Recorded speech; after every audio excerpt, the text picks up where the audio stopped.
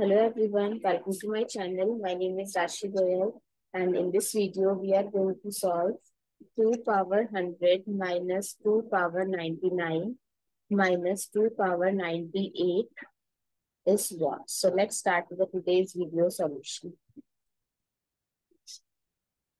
So we can write 100 as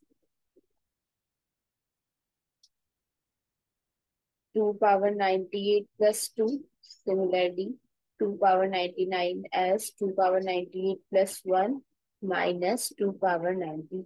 Now, according to exponent rule, x power m plus n, we can write it as x power m times x power n.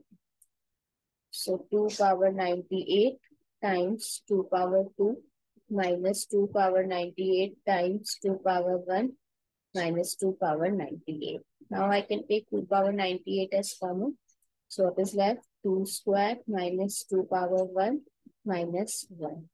So 2 power 98, 2 square is 4 minus 2 minus 1.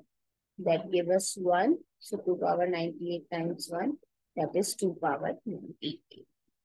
I hope it's clear and you find it useful. So please give us a thumbs up and do subscribe to my channel. Stay tuned.